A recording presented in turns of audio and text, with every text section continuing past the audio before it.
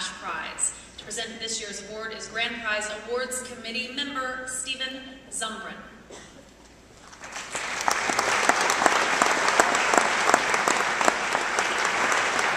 Thank you, Kat. This year's 5 Crystal Heart award-winning dramatic features are fantastic films, exceeding in beauty and artistry, full of honesty and integrity, each shedding its own unique light on our shared human experiences. It was difficult choosing a winner this year, but I'm proud to announce this year's Grand Prize winner for Best Dramatic Feature. And the winner is The Space Between.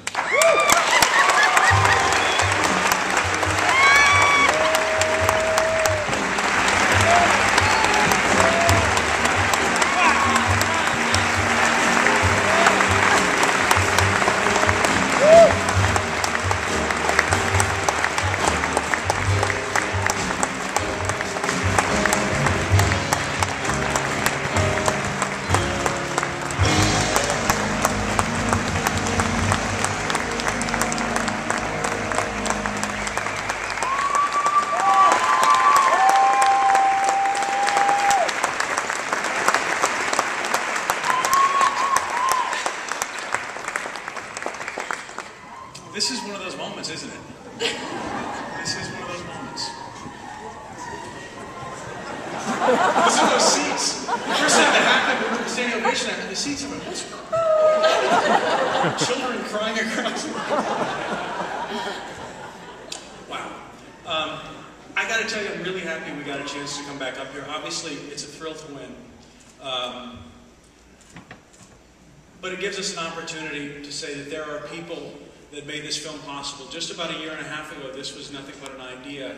And as anybody who's ever tried to do anything, whether it be a feature film or a business or a startup or anything, you understand that it takes a lot of work, and it also takes a lot of support and a lot of help. We had financiers who stepped in and believed in our screenplay, and who wrote checks very quickly and very generously. Maxine Mackover, Kimberly and Randall Crane, Kelly and Mike Mina, Susan and Chris Adamski. They were instrumental in getting this film made. Lynette Howell, who was our executive producer, came on very early on and was a huge champion of the film and was an advocate of the film, so I thank her. We had a crew made up mainly of, it was interesting, I hadn't made a picture in 12 years. I get a chance to say, I left the entertainment business and I became an airline pilot, and I was based here in Indianapolis with Chautauqua Airlines, so I probably have flown some of you around the country, which is kind of cool. But in coming back to the business, what I realized is that I had gotten much older, and the crews had gotten much, much younger. We worked with a lot of really young, passionate people who supported us, supported our vision, so I thank every single one of them for all of your hard work, for showing up every day, and for believing in this project. We had a cast that was exceptional. For any of you who have had an opportunity to see the film, there are some honest, true, beautiful performances. Little Anthony Cavon was dropped from the heavens into our lap to play Omar. And truly the film would not be possible were it not for one person, and that is Melissa Leo. And Melissa had just been nominated for an Oscar for Frozen River when she received a script from me.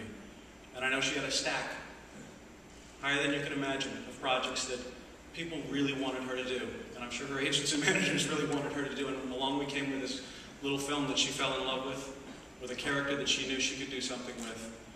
And she made the film possible. So this film and this award, I truly share with her. And she is my partner in crime. And I told her when we first started, I said, Melissa, we're going to start a parade.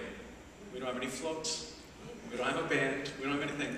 But if the three of us start walking, I promise you we're going to get there. And by the time we get to Main Street, we're going to have a big old float. We're going to have the greatest parade ever. So, first round of drinks is on me tonight.